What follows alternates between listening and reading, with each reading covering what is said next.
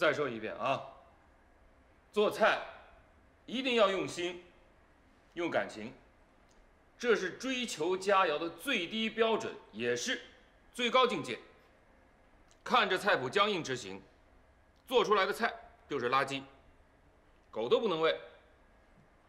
师傅。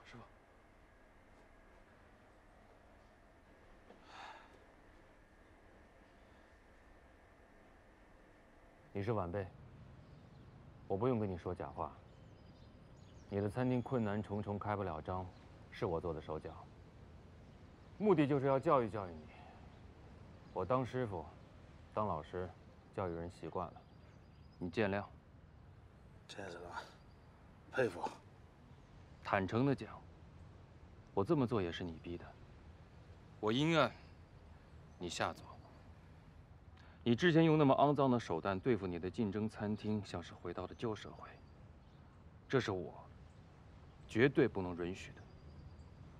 我不是没给过你机会。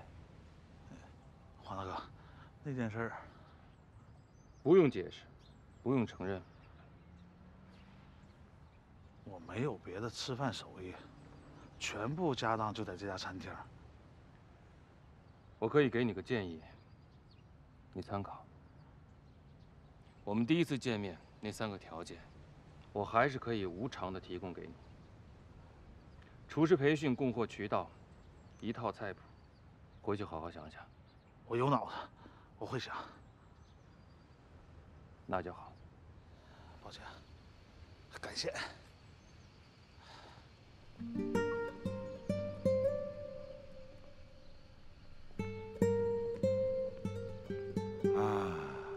这个江小美，天天反对我们的改变，弄得黄九恒吧，又开始犹豫动摇了。关于怎么生活、怎么面对工作，我跟小美确实有分歧。我确实觉得，人活着设计感不能太强，要自然，要随性。没错。把脚拿下来，什么样子？你不刚刚说了随性自然吗？那就怎么舒服怎么待着。哎呦！对不住！你瞧瞧，老板娘亲自伺候我们，还让我洒了一身。我去换件衣服。哎，我陪你去换。滚！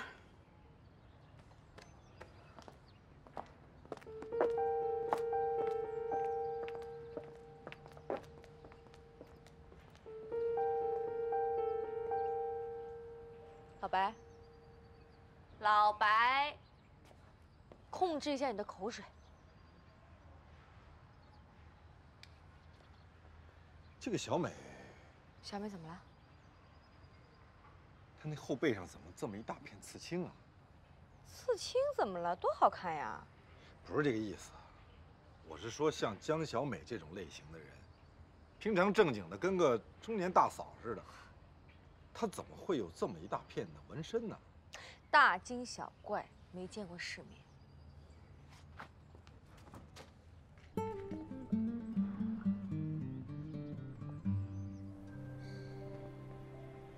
哟，警翻译官，干嘛呢？出什么事儿了？什么出什么事儿了？没出什么事儿啊。没出什么事儿，能穿成这样啊？哦，当模特了？有这么老的模特吗？什么眼光啊你？什么观念啊？不当模特我就不能穿成这样了？哦，那就是交了一个岁数小的女朋友，她给你设计成这样的。还真是。那我还真有点怀疑你这个女朋友的审美趣味。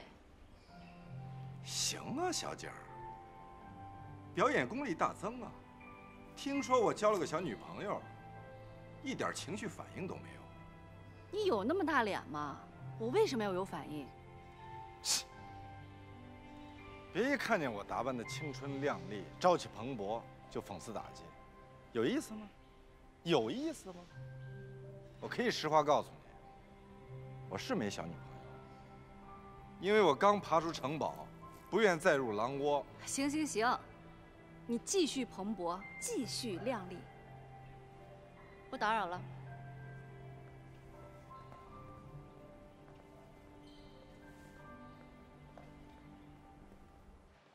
田径教练说呀，下个学期开始就要决定小雷的具体项目了，是主练短跑还是兼练跳远？这事儿你决定吧。小磊从小到大训练的事儿都是你定的，因为这涉及到小磊将来是读普通大学，还是体育大学。普通大学也有体育特招生，所以这事儿必须你来定。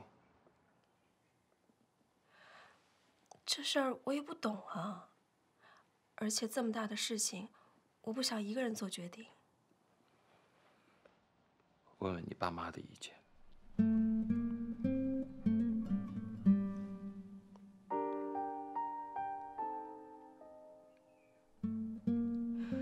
就是说，你不是小磊的亲生父亲了，这事儿你就不想管了，对吗？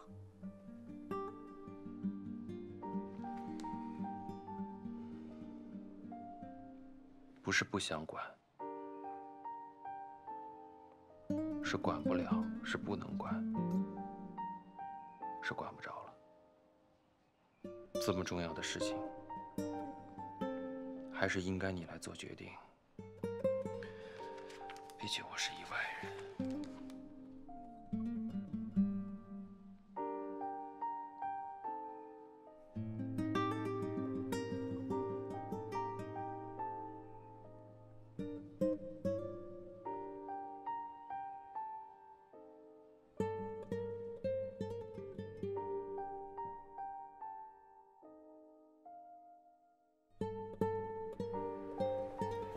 你们说说，这过日子，是不是也应该像那些打印出来的菜谱一样，盐几克，糖几克，花椒几粒，油几勺，这么给规定好了，不能变的。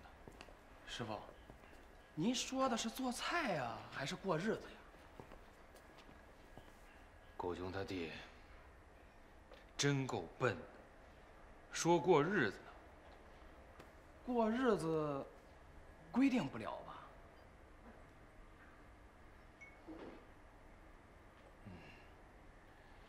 人也不能老这么被规定着。师傅，您的意思是想潇洒一下，放松一下，或者是让我们带着你快活快活？师傅，我知道郊区有一个小歌厅巨火，里面的女服务员清一色都是川妹子、湘妹子。滚！滚一边去！师傅，喝茶。喝个屁！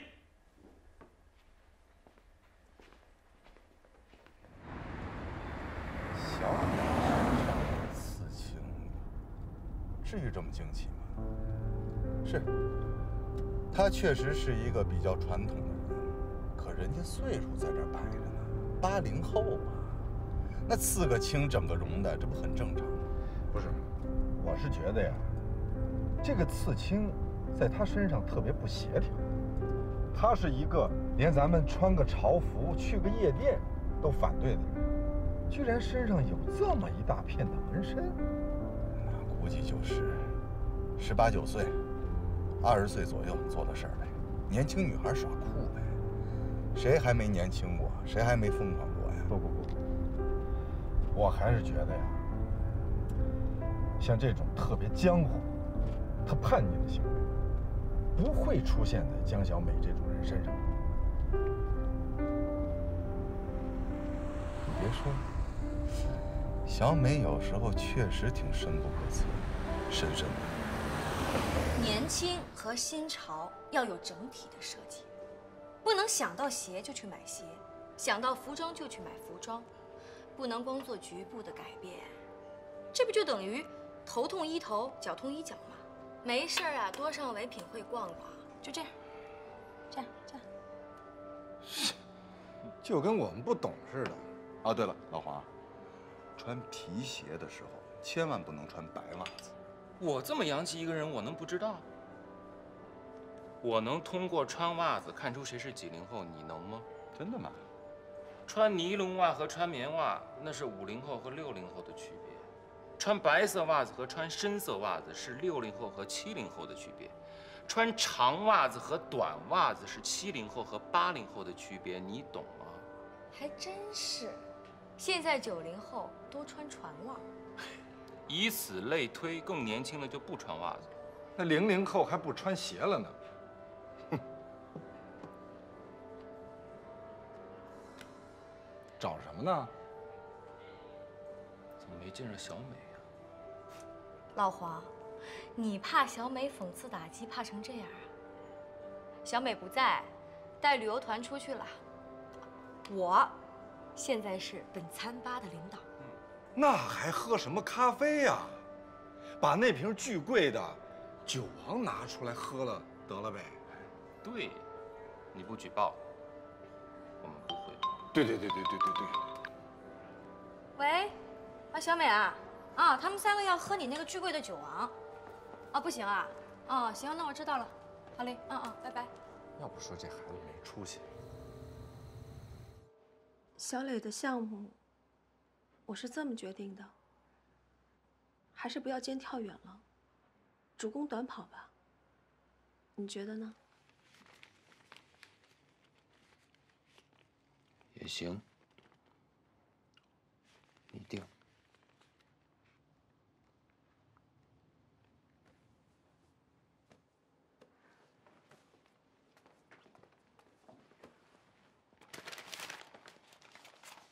黄九恒，小磊虽然不是你的亲生女儿，可是你辛辛苦苦把她带到大的。他叫了你11年的爸爸，我们都需要你。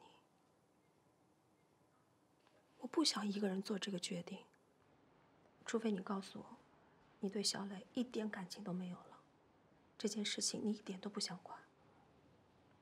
一个父亲，一个继父，这2个身份的突然转变让我有点懵，有点恍惚。我还不知道我到底该怎么办，我还不习惯从父亲到继父的转变。我也知道，我说我是这个家里的外人，这句话伤害了你。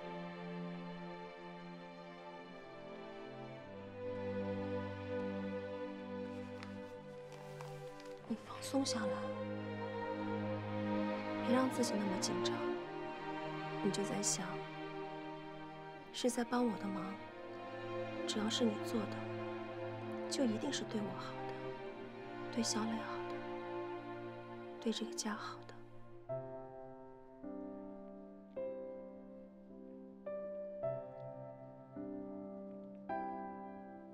我去跟教练谈。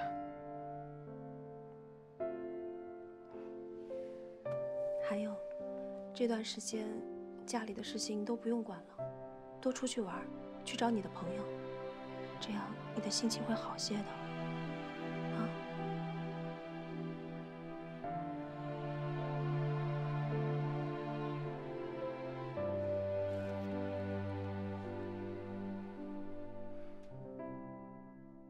我觉着我适合油头。太不合适了，油头太古老，像年画。我觉得你们不是想整体改变形象，更像年轻人吗？我建议你们，咱们不能光剪，得染一染。染？我们头发又没白。傻不傻？染成彩色的，那不成鹦鹉了吗？太过了吧？不过能看出改变来吗？染成彩色的，疯了吗？可以试试。不行再改回来呗。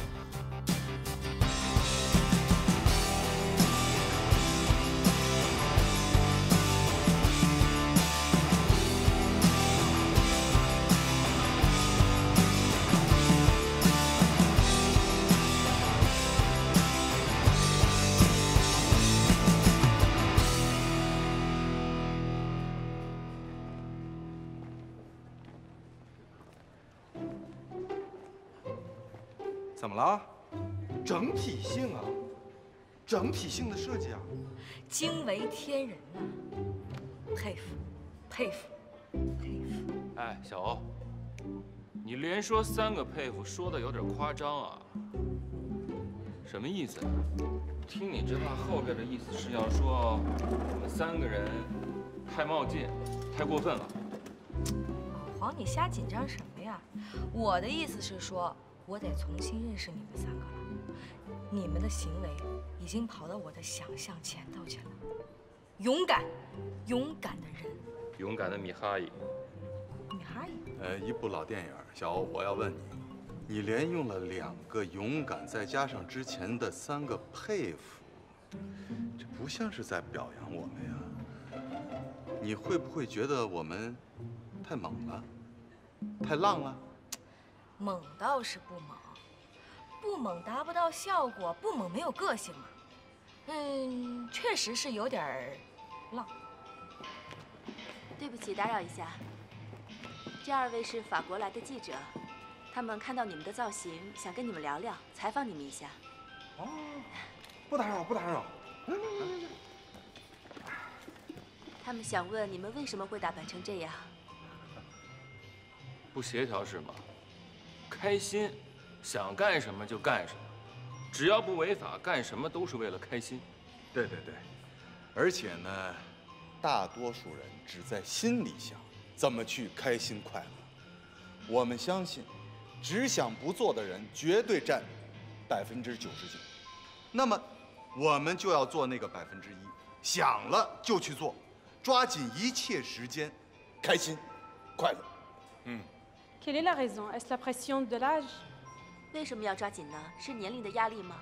当然，人到了40岁，就是人生的一半了，你离死更近了，所以当然会有恐惧感，会有紧迫感。中国有句老话叫40不惑。不，这个40不惑有问题。我就是40岁以后才开始困惑。C'est faux. Pouvez-vous être plus précis? 具体一些，暂时我们还不知道什么是舒坦，可是我们知道什么是不舒坦。所以我们在试验，在探索。Ben, je peux prendre une photo avec toi? 我们可以帮你们拍张照吗？当然，来。1、2、3。Merci。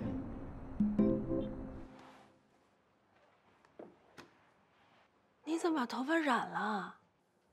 白志勇、蓝天瑜，我们仨都染了，还是为了改变。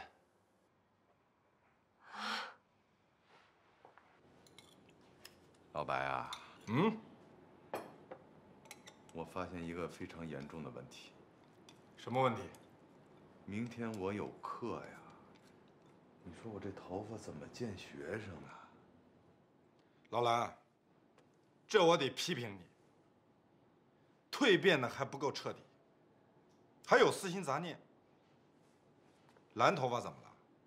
蓝头发就不能见学生了吗？不是，问题是这么大岁数了啊，你说顶着一头哇蓝的头发出入校园，这影响不太好吧？我毕竟是老师啊，不能吓着学生吧？那怎么办？哎呀，这个点儿，理发店也关门了。哎，你们家有没有染发剂呀？没有，有酱。别闹。哎，你们家有鞋油吗？鞋油？黑鞋油。往头上涂。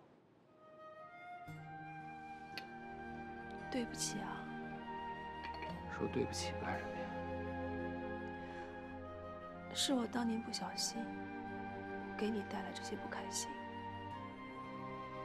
让你现在的日子过得这么憋屈，这么难。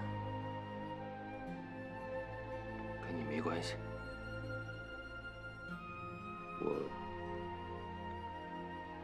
我就是想改变。我会在小磊明天起床之前去上班的。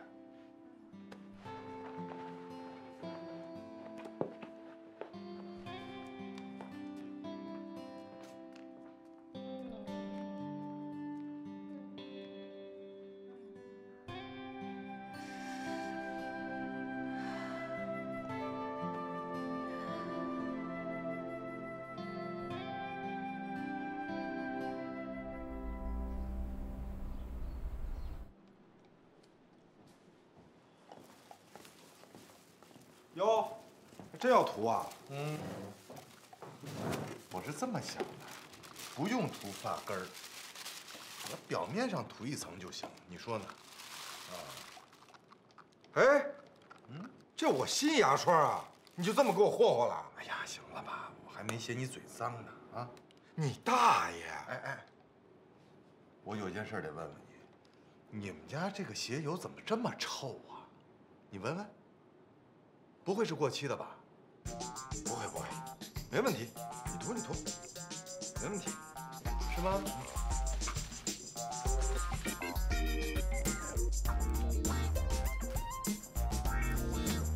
没见过这么臭的鞋油啊！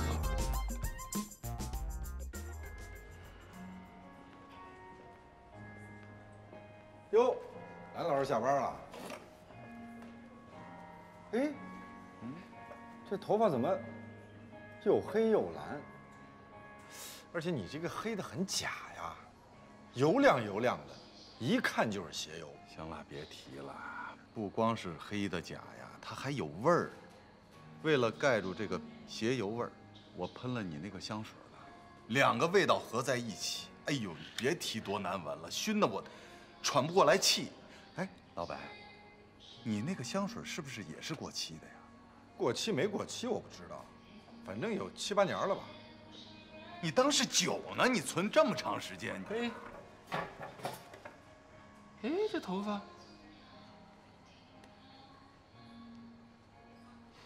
哎呀，鞋油啊！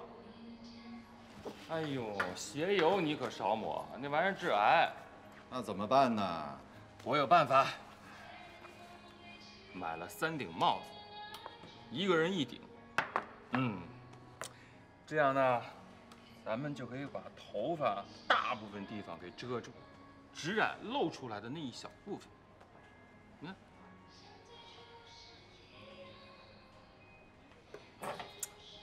别说，老蓝戴这帽子还挺好看哈。我戴着怎么样？我告诉你啊，这可是一举两得，戴棒球帽还显年轻。哎，3个人戴一样的，特别像单位发的，整齐。哎，老蓝，你别说，你戴上还真挺帅的。没劲了啊！诚心的吧？是不是觉得我老实，觉得我好欺负呀？不是，怎么了？莫名其妙，你急什么呀？有你这么开玩笑的吗？开玩笑是不是得讲究点分寸呀？黄九恒，你是个名人，你就可以这么张狂吗？还有你老白，你是不是也知道这事儿？你们是不是商量好的？干嘛呀？找不痛快呢？找抽呢？找什么抽呀？找抽我干什么了我？你说呢？我问你，这个颜色的帽子我能戴吗？我能戴吗？这个颜色的帽子你为什么不能戴？你大爷！好，别急，老黄，这玩笑开不得啊！什么玩笑？我没开玩笑。你再说我真抽你啊！你凭什么抽我呀？鼻子不是鼻子，脸不是脸，你怎么了？你一大学副教授你就牛是吗？黄九恒，行，老蓝，别急，我能不急吗？他什么意思呀？他等会儿，老黄，我问你，这帽子什么颜色？紫的。紫的？我靠！我再问你一遍，这帽子什么颜色？紫的呀。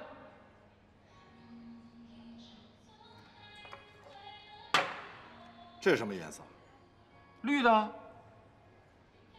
那这俩颜色一样吗？当然不一样了，树叶是绿的，帽子是紫的。老蓝，可以确定，老黄不是跟你开玩笑，丫是色盲。你是色盲啊？没有啊，我最多就是个色弱。哎，小桃。哎，这帽子什么色啊？绿的。没事，你去忙吧。对不住，对不住啊，老蓝，真对不住啊，我真不是故意的。这颜色太难辨认了，它明明就是个紫的，我不知道它是个绿的。我要知道它是个绿的，我一定不会给你戴在脑袋上。本来你脑袋上就有一顶。哎，你行了行了，你再解释我真给你急了。老蓝，别急呀，我们已经确定老黄不是跟你开玩笑，这不就完了吗？老黄啊，赶紧严肃地向人蓝老师道歉。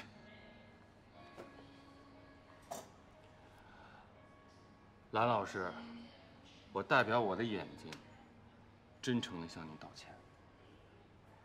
老蓝，行了，人都跟你道歉了。再说了，你跟一傻色盲计较什么呀？我知道。行了，过去了。你还不赶紧摘下来？我这看着就别扭，你带着它你不别扭吗？摘！哎呀，咱换个话题行吗？哎，你以后上班就一直抹鞋油啊？我们家有帽子。怎么了？有事儿啊？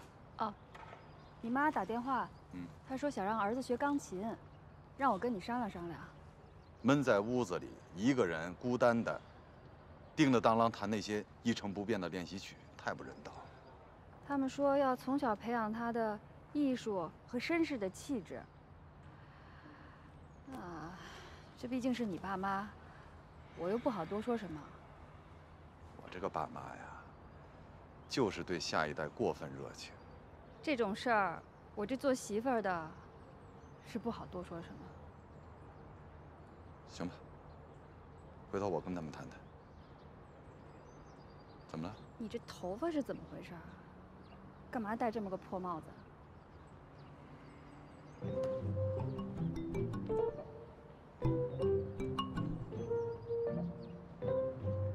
刚染的。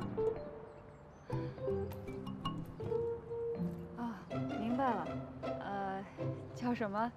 改变自我，换个活法。没错，换个活法。首先得换个形象。哎，我这头，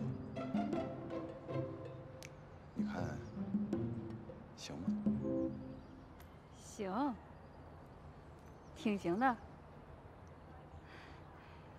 这个自己觉得好就好。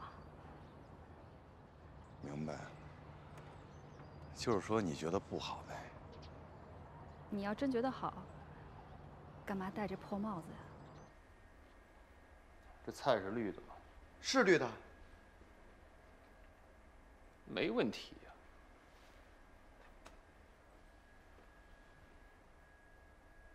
你那里头穿的衣服是什么颜色？绿的呀。确定吗？确定啊。那我怎么就能看成是紫的了？师傅，我早就发现了，你好像有点色盲。师傅，又露出来了。那你还愣着干什么？给我塞进去！哎。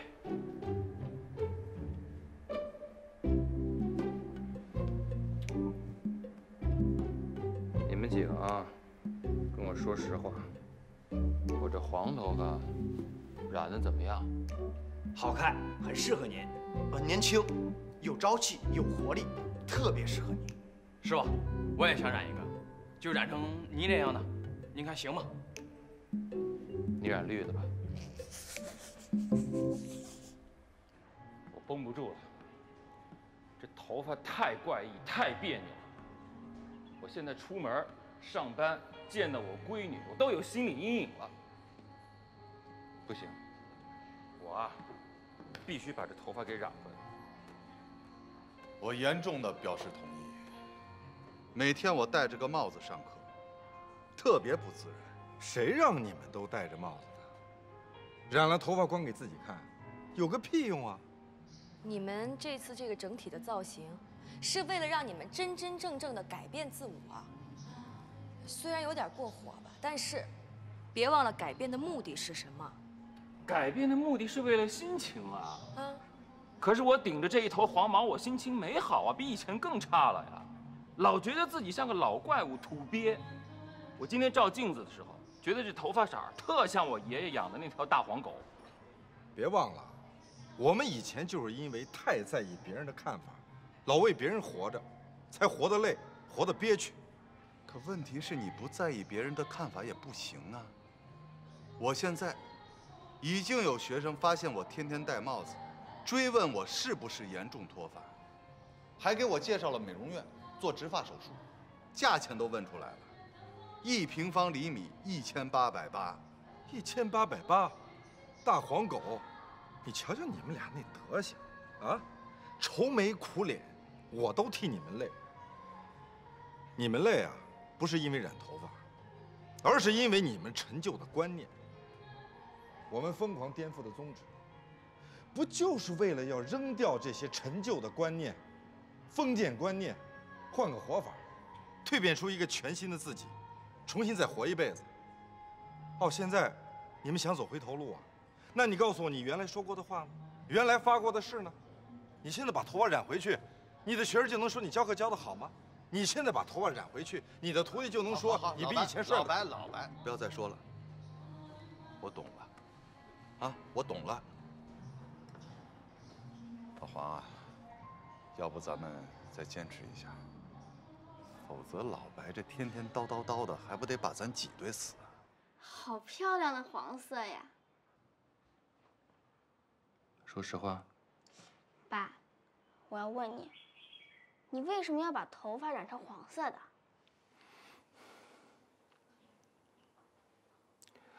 中年危机，懂吗？懂一点。爸最近呢，不是和白志勇叔叔还有蓝天玉叔叔在一起玩吗？我们想要变得更有活力，我们不想让自己遭受中年危机的折磨还有痛苦，所以，爸爸斗胆把头发染成了黄色。可是我觉得，这个黄头发更适合我。妈，我也能把头发染成黄的吗？不行，你年纪这么小，绝对不能染头发，你知道吗？染发剂会伤发根的。小磊，绝对不行。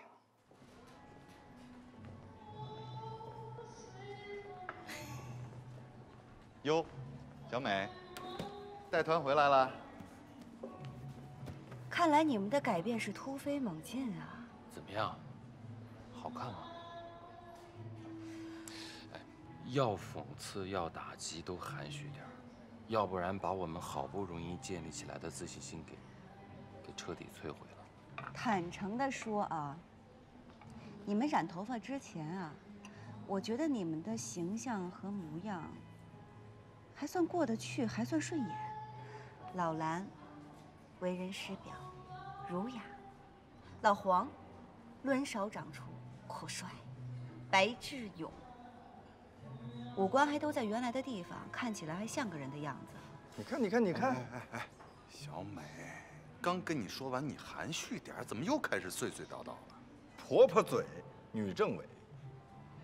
啊，兴你有纹身，就不兴我们染头啊？哎，那不一样。一，我的纹身在暗处；二，我的纹身是我年轻时候的选择。主要是你们三个顶着这3颗花里胡哨的脑袋，把你们内心的那种不自信和自卑都给暴露出来了，反倒是露怯了。这是我的主意，我是觉得他们3个要向年轻人学习，向年轻人靠拢，形象要有整体性，对吧？那你也是土鳖，年轻的女土鳖。什么叫整体性啊？整体性是协调，是统一。这种颜色的头发适合东方人吗？适合这个岁数的东方人吗？就你这审美，还想做别人的形象设计师呢？你把这形象都设计成三流动画片了。我反对，我激烈的反对。这3颗头好看不好看，协调不协调，每个人的看法都不一样。我觉得啊，不难看，多帅啊！而且我们染这个头啊，不光是为了好看，是为了改变的彻底性，用一种过激的、超前的行为来超越我们的心理障碍。破旧立新是主要的，好不好看是次要的。对，说得好。土鳖怎么了？土鳖怎么了？我就是土鳖，连染头发都不敢，还空谈什么颠覆啊？对不对？江小美，我告诉你，我们准备搞一个郊游，多请朋友，公开亮相，彻底解决我们的心理障碍。我们也想好了，打算邀请你和小欧。虽然你不断的打击讽刺我，但是我们一定还是会坚强的面对。我去，我恐怕去不了。我带团的这几天，欧小欧光顾着做你们的形象设计师了，我们的营业额大幅下降。不能吧？这跟我们染头发应该没关系吧？为什么小美老不愿意参加我们的活动啊？是真觉得跟我们在一起丢人吗？真觉得我们土，给她现了眼？哎呀，不过说实话，我们仨现在这样子，还真是够显眼。老黄，你要是再说这种话，我马上给你踢一秃子。哟，哎呦，蓝老师，我发现自从我给你送错帽子，你就开始长脾气了哈。什么帽子呀？保密。换个话题，换个话题。小欧，小美结婚了吗？或者结过婚吗？怎么突然想起来问这个问题啊？自从老白发现小美身上有纹身，他就魔怔了。本来就是嘛，就对小美的过去以及小美的本人产生了浓厚的兴趣。你们判断呢？我猜没结。哟，都快成老姑娘了。用4、5年前那个流行的词儿叫什么？剩女。哎，不带这么攻击小美的啊，只有点报仇的意思了。到底是什么呀？来，保密。来，小磊，给这3位的时尚年轻人拍张照。来，看哪儿呢，老白？看镜头啊，看美女呢。美女倒算不上，一熟女，还是一熟人。熟人？谁呀？哎呦，身材不错呀，条飒呀，飒蜜。哟，过来了。我前妻。啊？我前妻。啊？别乱说话啊！嗨，还真是你啊！从远处看，我还以为是一群时尚达人呢。谢谢鼓励。介绍一下啊，景雅，我前妻。这位是黄九恒，著名厨师。你好。他女儿黄小磊。阿姨好。你好。蓝天瑜，大学老师。你好。欧小欧，无业游民。你好。你好。都是我的好朋友。我是陪我们单位的外国专家过来转转。哦。评价一下吧。挺好。真的？您不是客气吧？因为我们3个人改变造型之后吧，讽刺打击的大有人在。对，你要真觉得挺好的，就鼓励鼓励，都快疯了。你们的这种改变，我真的特别能理解。不怕被人议论，不服老。现在的老头老太太们都涂脂抹粉的在广场上跳舞，我站在旁边看过，我一点都不觉得别扭，我反而很感动，被他们的热情和不服老所感动。当然，还有梦想。梦想？此话怎讲？每个人对潮流都有梦想，都有渴望。要实现梦想，当然要不顾一切。我分析，你们是想用一种出格的、非正常的勇敢举动，强迫自己快乐、开心。分析的真好，比他们自己分析的都全面，既有理论又有例证，佩服。懂事儿，深刻，切喜。好了，不多说了，言多，失敬包涵，我去陪客人了，再见。再见，谢谢啊。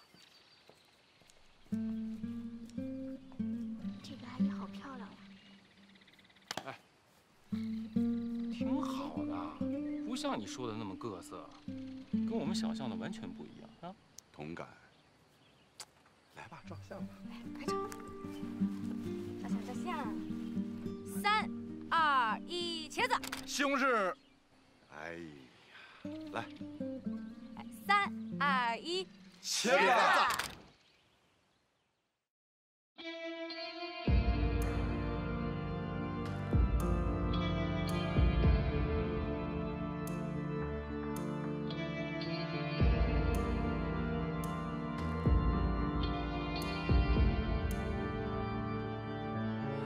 不想说再见，不想对你说再见，真的不想对你说再见。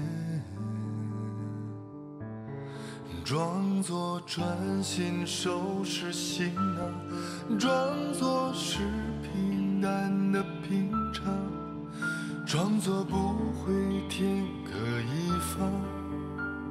我笑着很彷徨，不想说再见，不想对你说再见，真的不想对你说再见。当作彼此需要空间，当作思念更加新鲜，当作只是一个